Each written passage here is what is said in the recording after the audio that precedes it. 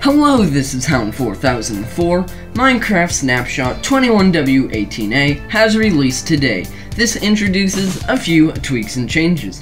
I will go over all that is new, so let's get started. So the first thing is that infested blocks now are no longer insta-mineable, but just take half the time.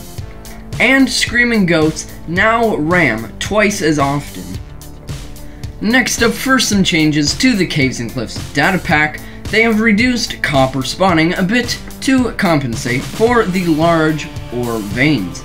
And large ore veins are slightly more rare and slightly smaller on average, but the size varies a lot, so you can still find huge ones. And they increase the chance of finding a raw ore block inside said ore veins. Cave carvers now generate below Y0 in ocean biomes, because they did not before. And they increased the maximum size of noodle caves and carvers to make them easier to traverse and less likely to break up into fragments. Noodle caves no longer will generate above Y30, so the surface should be less riddled with holes.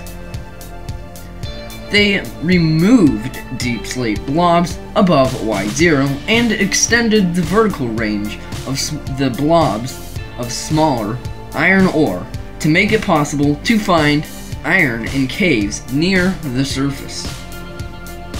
And they slightly reduced the amount of normal-sized iron blobs to compensate for large ore veins and the increased range of smaller blobs.